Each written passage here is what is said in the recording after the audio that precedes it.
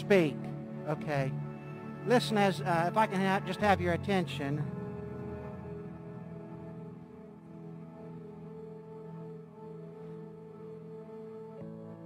If I can have your attention here as we're getting ready to gather and before we go live video. Just want to remind you folks, all eyes this way. Attention up here. Yeah, thank you. Just want to remind you that for the next several weeks, we will try to maintain the protocol where we all come in the door off the ramp as you did today. In our leaving, we ask you that you would exit this way, either out the ramp here or out this door. It takes you to the parking lot right out this way by stairs. So the ramp or the stairs, we're maintaining that one-way traffic for a while we're still in the COVID protocol. That's kind of keeps us safe and clean and everything. Later on, too, we'll have a children's story time. I see we have some kids today. Good to see you guys. And I put some blankets or beach towels up here to be socially distanced, and that's a spot where the kids could sit. You can sit as a family together, and we'll see if we have others that come in. And then offering time, we will not pass the offering plate, but there are plates in and around the rooms, and you can do that coming or going, as you come in or as you leave. We thank you for that.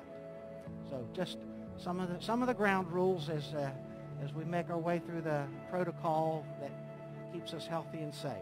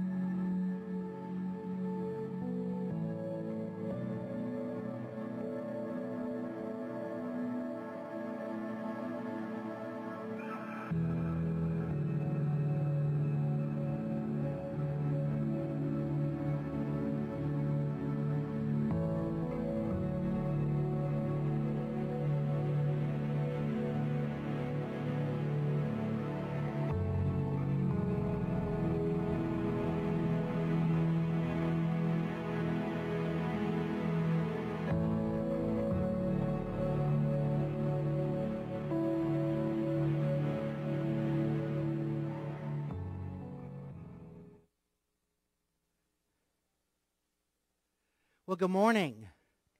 My name's Kevin Lance, and I'm the pastor here at Steele Memorial Church. We're glad that you're here. We're filling up our sanctuary today. This is our first week back after several months. We have been cautious, but we are now back and sitting in the pews as we continue to practice the protocol of social distancing and wearing masks. But it's good to see some faces. I tell you, it throws me off a little bit. It's been a while. But it's a welcome encounter. We're glad that you're here. And just want to remind you, those of you who are at home and worshiping, you can visit our church website to receive a copy of our worship program. Within the program, you'll see some of the announcements, the order of worship, along with our prayer list and other important information. And we're glad that you are able to connect with us in that way. Also would want to share with you the opportunity for some Lent studies. We are in the first Sunday, we're in the first Sunday of Lent. And we have a couple of opportunities. The one class, which is a Zoom session featuring Andy Stanley's teaching. Andy Stanley is a head lead pastor at North Church in Atlanta, Georgia.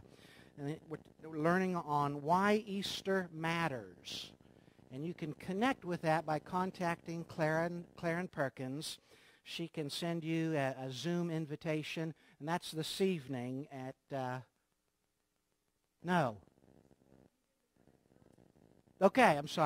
Sunday morning. So be sure that you can get connected with the group tomorrow or next week. Thank you. And then Kathy Connard will also be doing a Lenten study, and you can connect with Kathy, again, by Zoom meeting, and she can send you the link or the invitation. That's on Tuesday evenings for those who would want to be a part of that.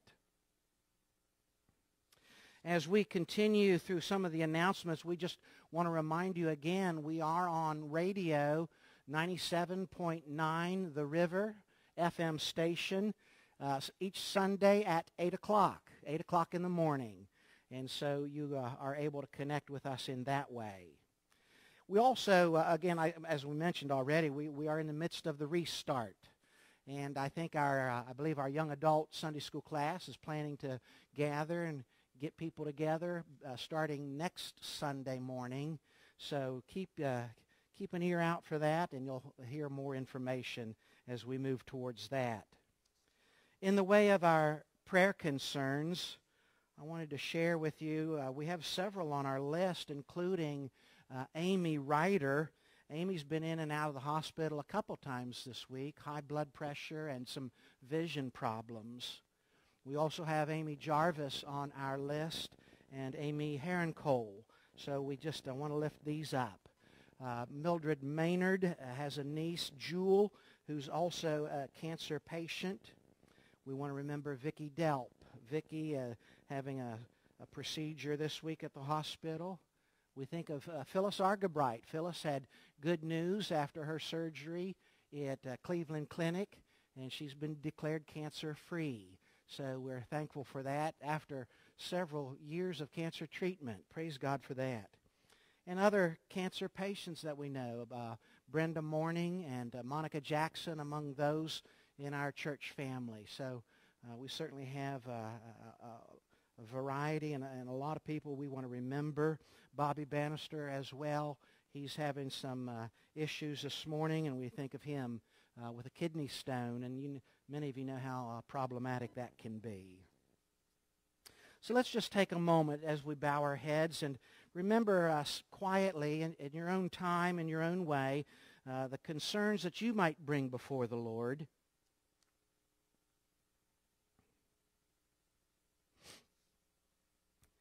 Father, in your mercy, hear our prayers, and may your strength and your healing presence, may your presence be very near and close to those whose names we have shared and others we remember before you in our hearts, that we might know your courage, your comfort through Christ our Lord. Amen.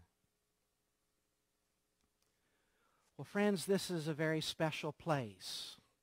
This place on this day, this worship day, sanctified by the worship of saints here for over 60 years.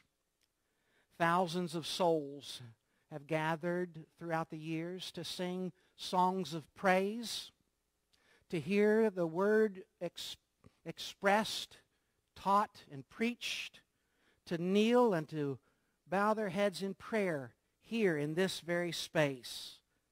Thousands who have come and have responded by surrendering leadership in their hearts to the Spirit of God, to Jesus Christ as their Savior. And you have waited for this day. This is a kind of homecoming when we would be surrounded by the community of faith and to feel the presence of what this space has meant to us throughout the years. This place makes it easy for us to worship God, surrounded by the rich vibrations of God's Spirit. So let us give thanks in this place and this time, and let us worship God with all of our hearts. We're going to stand as we join together in singing 10,000 Reasons, reasons to praise God. You can sing, hum, or just follow along with the words as we stand to sing.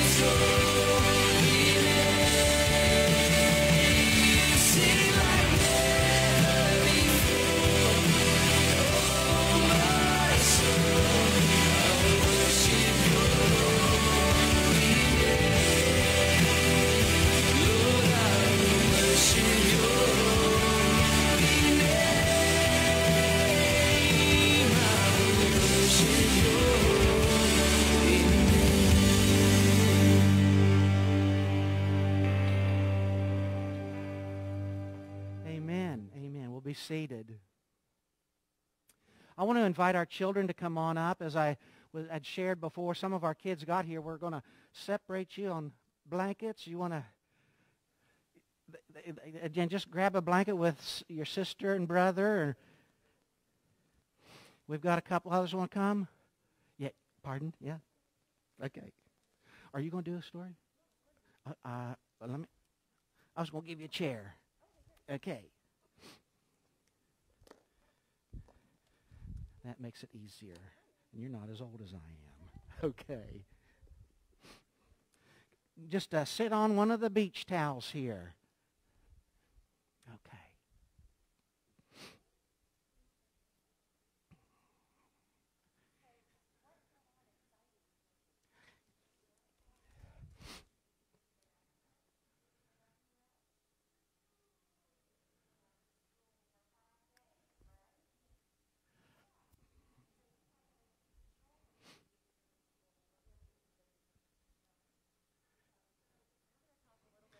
I'm going to have to give you that there too.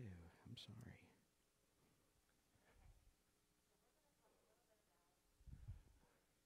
Let me see what number it is. Number 3. We're going to turn it on up there. Number 3. Hi, Savannah. How are you? You can say hello to the others.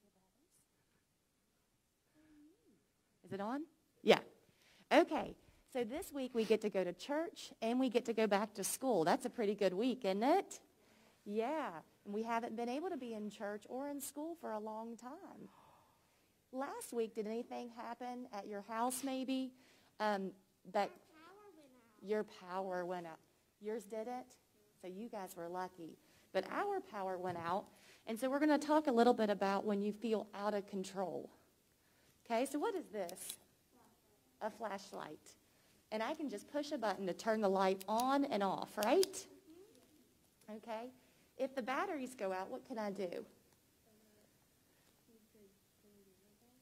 When you say that? You could put in other batteries. Yeah. I can get more batteries and put batteries into my flashlight, right? Who controls this flashlight? You. Yeah. I control this flashlight, and I can turn it on, and I can turn it off. But when we lost power, what could I do? Could I turn my power back on? No. Could I turn my lights on? No. Could I get a new battery and just flip my lights on? No. No. So we did not have control of that. Just like with COVID, we haven't had control of when we're going to school. We haven't had control of when we get to go to church. So sometimes it doesn't feel very good to be feeling out of control, does it? But who is in control always? God. God is always in control. So when you want help with something, what should you do? Pray. You should pray to God and ask him to be in control, because sometimes it just doesn't feel good when we don't know how to handle things, right? And we can't just turn a light back on, or we can't go back to school and see our friends. So today we're just going to talk a little bit about what we can do and ask God to help us when we feel like things are out of control, right? Okay, will you pray with me? Say, Dear God, thank you for your love and guidance.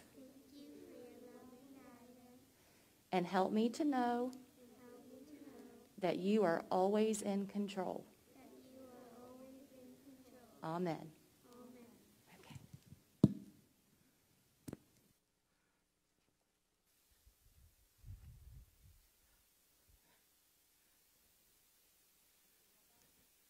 Thank you, Whitney Stead, who did our children's sermon today. Thank you all for coming up. All right, thank you.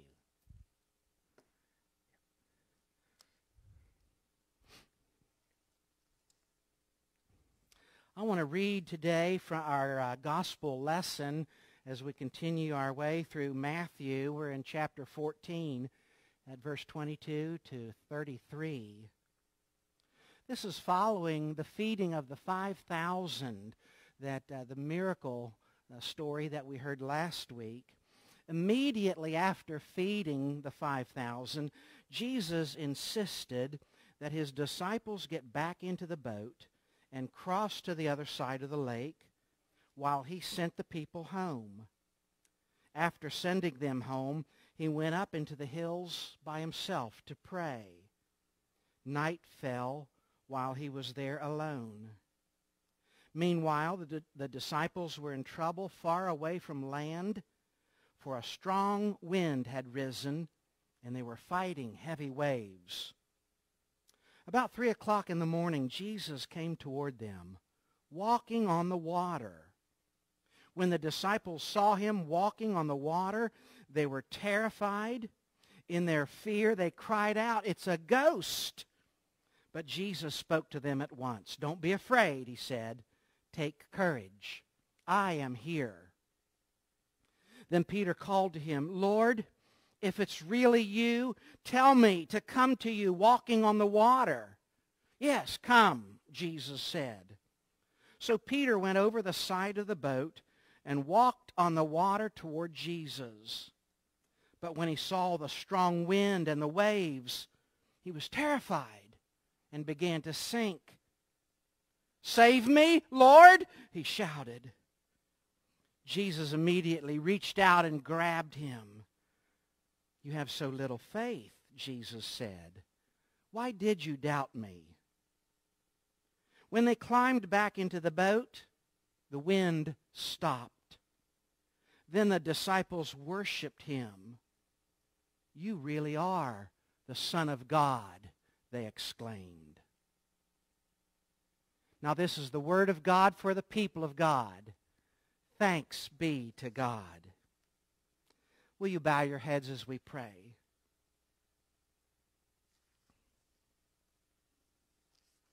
Eternal God, you who feed the hungry and satisfy the thirsty, you befriend the lonely and walk with those who are desperate. Comfort those who are afraid. You call out to us when we are troubled.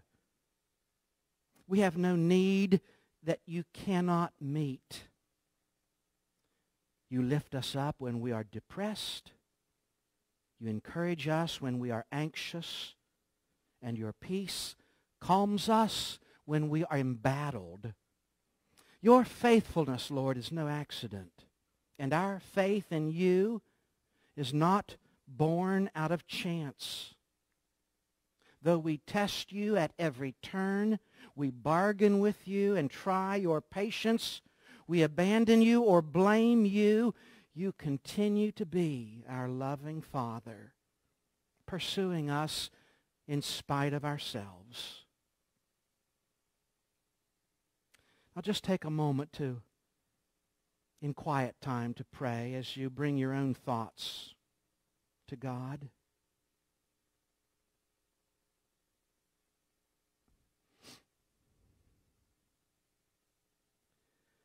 And Lord, bless your church today as it continues to struggle to make ancient truth relevant to new times and new problems. And especially we pray, asking that you might bless those who we have lifted up before you, privately and publicly, that you will keep us in your care, embrace us, that your arms might wrap around us and help us find a place on your lap, O Lord, that we might hear the rhythm of your heart, your Spirit. Through Christ our Lord we pray. Amen. Amen. You know, the day for Jesus began arriving at a deserted place in order to pray. But 10,000 people walked 10 miles to that same deserted place to see Jesus. Instead of finding time and space for his grief, he responded to the needs of the people, healing and feeding them. That same evening, he dismissed his disciples and the people and found time to pray in private. And so all this took place in one long day, finishing with his walking across water to the disciples in their boat. If you listen closely, Jesus insisted the disciples get in the boat without him and head to the other side. He insisted. Odd that he would insist, knowing that a storm was brewing over the waters of the Galilean Sea. But it was for quiet time in prayer with the Father that Jesus had come to this place. Now, friends, if Jesus Christ, the Son of God, sensed the need for longer times in prayer with the Father, how much more should we also consider the same? I wonder if Jesus prayed for the disciples at that point. The Bible tells us the disciples were in trouble far from land. The winds and the waves were unmanageable. Those who could certainly were manning the oars in order to keep from sinking, and I imagine praying. So it's been at least 6 hours. The disciples have been straining and pulling at the oars, and Jesus continues in prayer at his place, outdoors, though the rains have come, and everyone is exhausted. Keep in mind the disciples are doing exactly what Jesus had told them to do. So you could say they were following the will of God, and the storm came upon them anyway. But that's true of life. The storms come upon the just and the unjust. But something's going on here that's not really clearly stated. They had been in immediate danger long before this third hour of the night. So what do you suspect? Jesus is teaching the boys something. Some have said Jesus needed to teach them to trust him and to obey his command, no matter what might befall them. And they were doing what he told them to do, so they could trust him to take care of them. And here's a thought. We don't need to turn back when storms arise, no matter how terrible the trial. Christ is able to take the trials of life and turn them into opportunities.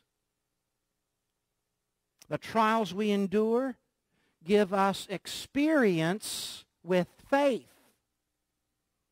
And that's not a small thing. If you haven't yet learned this powerful truth, the Bible will prepare you, and I want to read from Romans chapter 5. We can rejoice when we run into problems and trials. Rejoice when we run into problems and trials, for we know that they help us develop endurance. And endurance develops strength of character, and character strengthens our confident hope of salvation.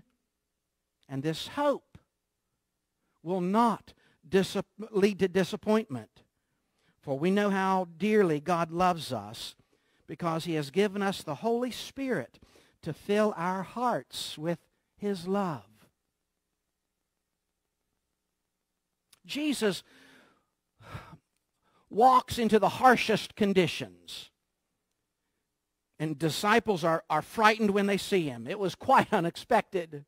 And what does Peter blurt out? Lord, if it's really you, tell me to come to you walking on the water. Now, why do you think Peter even asks this question? Isn't he saying, get me out of this boat? He wanted to be saved, and he believed Jesus could save him. Picture this. The physical and the mental exhaustion that the hours of struggle for survival against the storm, the fear that strikes when thoughts of death face a person for so many long, unbroken hours, the shock and the straining against the odds. Peter now thought he was dying. He was a man in such condition. He wants to be saved and delivered. And so Peter made his way over the railing. And it wasn't just the first step, because the original language tells us that the words that are used said he was making progress toward Jesus. But then he saw the wind. He saw the threat. And Peter's faith has faded. Peter saw Jesus, his hope of being saved, and he knew that Jesus cared and loved him and had the power to save him, and he had his eyes on Jesus. But when he took his eyes off Jesus and he really began to see the storm and the impossibility of what's happening here, he's walking on top of the water, his faith began to weaken. He began to entertain doubts. His fear began to rise, and he began to sink. And verse 30 tells us Peter was terrified. And we need to hear that fear is the defeater of faith. It's the lesson we've heard since we were children. He took his eyes off Jesus and he allowed the immediate circumstances to blind him of the hope he had when he first slipped over the railing just moments ago. But Jesus did what Jesus does. Reaching out his hand, Jesus saved Peter while he was afraid. He saved Peter so he wouldn't be afraid. He saved him so Peter would know that Jesus would save him. But Jesus also explained a little problem to Peter. You have so little faith. Why did you doubt? Why did you doubt me? Once they got back in the boat, after they got back in the boat, the sea was quieted. And the disciples worshiped him. I like that. But we ought to spend a little time with what can jeopardize your faith. We're talking, of course, about fear. Now, there are legitimate things to fear. Some of the things we fear include the tests from the test results from our doctor's last exam. COVID virus has us in a dither. We fear financial loss. Some of you fear the future or change in your living arrangements. We may fear death, abandonment, losing a loved one, being left behind, or the fear losing your position in your work or your place in the community. Patrick Morley writes about fear in his excellent book, Man in the Mirror. And many of you, he writes, could have begun a new project, a marriage, or a new job with faith and confidence, only to find yourself later in the middle of a storm. When you first started, the horizon looked bright. But sometime later, you kind of took a look around at your real surroundings, and you saw the wind. Your new reality was the first step into the cycle of fear. When he saw the wind, Peter was afraid. The second step in the cycle of fear is your response. And with a new perception of wind or danger, fear was his response. The third step in the cycle of fear is the result of that fear, or the result of your response. And in Peter's case, he began to sink. And you can find yourself sinking in despair or depression or anger and rage. And when the winds struck with force that stopped you in your tracks, you thought, Peter thought, Jesus wasn't enough. We saw the wind, we saw the threat, and we started to sink. Now, Peter was no fool. He knew when he began to sink, he should cry out to the Lord. Lord, save me! This simple prayer is our fourth step. And that's your return. Your return to the life-saver. And when you're beginning to sink with fear and problems, do you remember to return to the source of your hope and strength? At least one artist believes Peter may have been in deep trouble, in deep water. We're looking at a picture here in the sanctuary by Yong Sung Kim. It's titled The Hand of God. And I love this painting because this could only be envisioned by one who was deep in trouble, but he knows someone who pulls him out of the trouble, standing on top of the water and reaching below to snag Peter or you and me. The Bible tells us that without hesitation, Jesus reached out his hand and caught Peter. And this is the final step in the cycle of fear, your rescue. And whether you are saved in this life through physical healing, saved by some remarkable breakthrough, or whether your healing is rising into glory after breathing your last breath on earth, Jesus doesn't seem to see any difference because the glory of heaven is so real to him that he knows it's a comfort. It will be a comfort for you. He knows you have nothing to fear. In fact, the Apostle Paul wrote about this in Philippians chapter 1.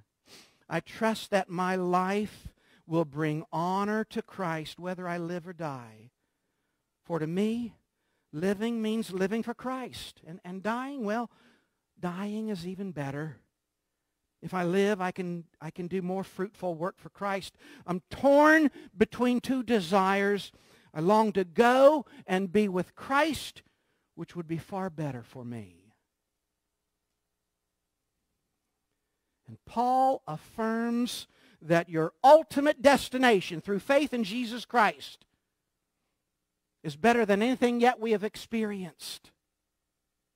It is better yet. Maxie Dunham said in one of his books, nothing takes the fear out of life so much as an awareness deep within of God's nearness and his loving concern. The awareness that he loves you. Everyone struggles with a cycle of fear. But listen.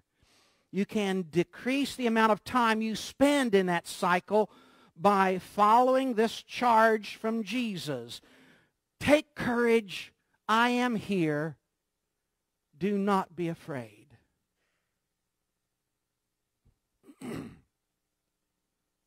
Our daughter Courtney sent me a piece of news from the Williamsburg, Virginia newspaper this week. If you know a little bit about us, you know that Kim and I really enjoy that part of American history, the early part as our nation was formed, and it really comes alive in the colonial village at Williamsburg. The article described a new archaeological dig that had uncovered some bone fragments, which was what they were looking for. What they believed were bones from the first black church in the area, both slaves and free black people. The oral tradition that had been passed down for hundreds of years was that this ground where they were excavating was the church cemetery. It had already been disrupted and damaged in the past. But understand this. I'm thinking about, the black church at a period in time when they experienced such brutality. The slaves that were working plantation fields all over Virginia for over 150 years before the Revolutionary War found hope in their faith in Jesus Christ. But you have to ask, how do you explain Christian faith when someone's suffering and among the enslaved? I mean, how do you explain how anyone could come to experience hope in the midst of such lasting and brutal oppression, hatred, poverty, and pain? When all of life was dictated by the cruel powers that demanded more than what the human body could give, day after day, month after month, year after year. And it was still possible to believe in and to worship a loving God. That amazes me, though it shouldn't. But they believed in a God who could perform miracles. A God who loved them and taught them to love their enemies. In fact, they loved God and praised Him because of what was happening in their interior life. Even though they knew slavery, but that was the miracle, what was happening inside. Their hearts were set free. While their bodies were enslaved to work until they crumpled in exhaustion, inside they were free. Their spirits were set free by the Spirit of God within them. And I don't think we give enough attention in the church today to the filling of the Spirit, which was their experience.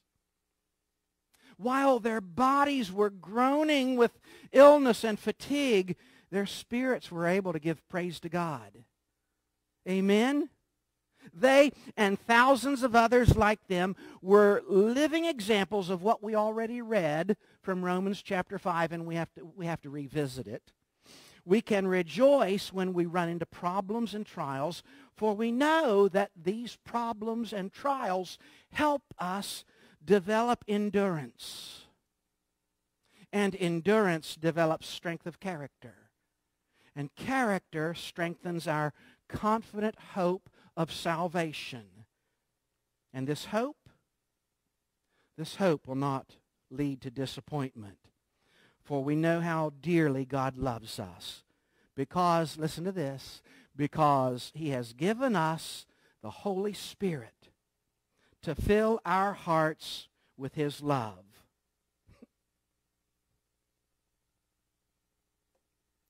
Now they could look around at their circumstances and there was such little hope from the physical, material world.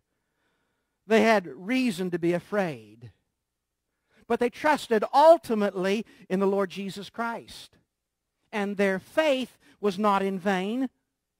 For the Holy Spirit filled their hearts with God's love.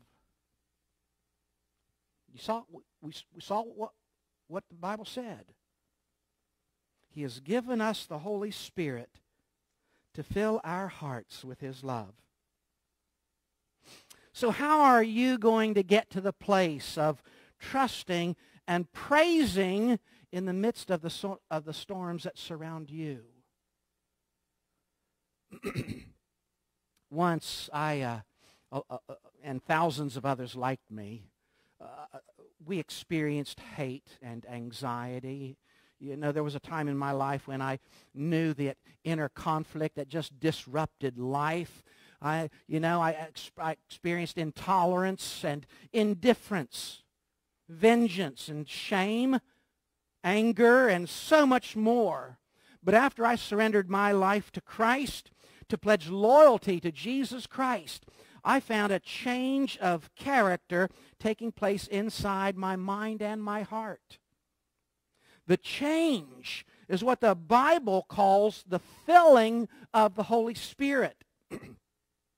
And it has very little to do with what some call the charismatic gifts of speaking in tongues, but everything to do about being a full, well-rounded son or daughter of the kingdom of God. The Bible tells us that the filling of the Spirit will produce in you the fruit of the Holy Spirit: love, joy, peace, patience, kindness, goodness, faithfulness, gentleness, self-control, and so much more. Listen, God uses special events and experiences or crises to capture your attention in order to give you a chance to abandon yourselves so that you embrace Him through the brokenness and the storms. In fact, a lot of people can experience multiple crises before the fourth step, your return, and the fifth step, your rescue. Certainly the disciples find this to be true as we follow them through the gospel story all the way to the final stop when they were hiding in fear in the upper room after Jesus had ascended, until they were filled by the Holy Spirit on Pentecost. And then they burst forth into the world with a bold courage that could never be rattled. So fear then serves as a trigger to cry out to God. And don't short-circuit the opportunities of brokenness that God may intentionally place in our lives. These may not be random or accidental, but these reveal to you and me who we are, why we're here, where we're going, and how God might be speaking into your life. Let your faith be strengthened and shaped through prayer, reading God's message to you as He shapes lessons that you find in the New Testament for your spirit. Attend to worship in your own quiet time and then together as the body of Christ. I know many of you live in that mad dash from moving from one thing to another, and you're threatened by the obvious interruptions of storms time after time. It is impossible to remain strong and faithful to Christ without getting alone for prayer and renewal. And so these places that we've named, worship and prayer and God's Word, these are the places where Jesus shows up. And when He showed up for the disciples struggling in the storm, they were so very relieved. They had been saved and delivered from another life-threatening storm by the power of Christ, and we're told the disciples worshiped Him. "You really are the Son of God," they said. So please, don't be slow calling out, "Lord, can I be with you? Will you receive me? Will you accept me? Will you embrace me?" We don't want to be slow placing our trust in Christ. Come, because He invites you to come to Him today. We're going to end with a popular song that has been on Christian radio through the recent years, "No Longer Slaves." And part of the chorus goes, I'm no longer a slave to fear. I am a child of God. So let's stand as we worship.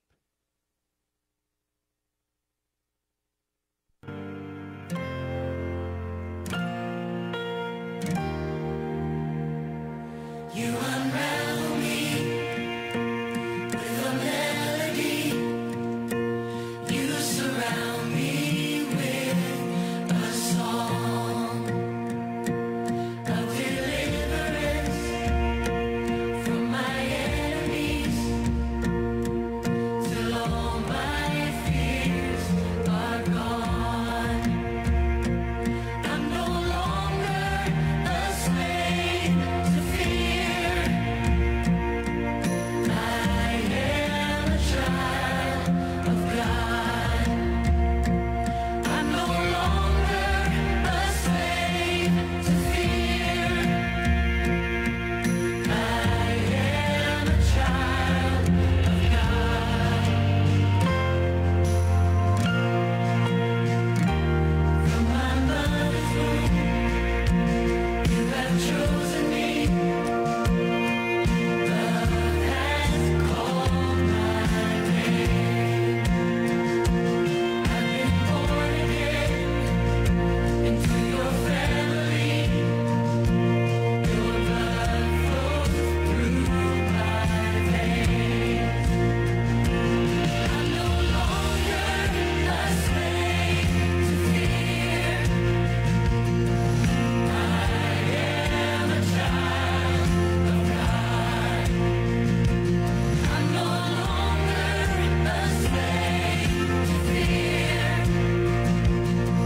I am a child of God. I'm no longer a slave to fear. I am a child of God. I'm no longer a slave to fear. I am a child of God.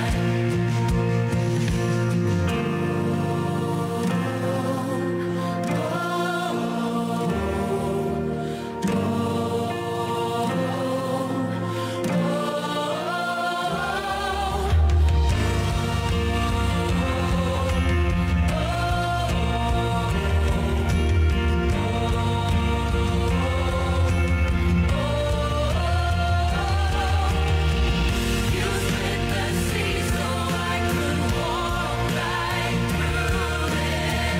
My fears were drowned in perfect love. You rescued me so I could stand and sing. I am a child of God. You split the sea so I could walk right through it. You drowned my fears in perfect love. You rescued me so I could stand and sing. I am a child of God. I am a child of God.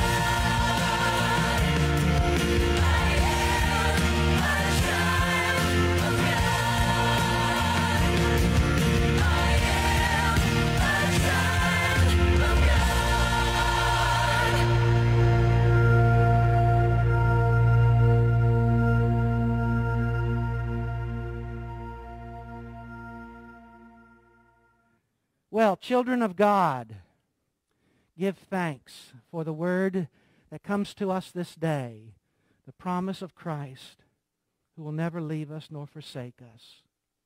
Regardless what the storms and the dangers and the threats might be, he will be with us at every point. Praise God for that. Following our benediction, again, I would just remind you, we are moving forward to exit, although some of you I know have to go back down the hallway to retrieve some things. But for the most part, we'd like to separate through the outside aisles and if you want to go across this way, or the door here, the door out this way that leads into the parking lot.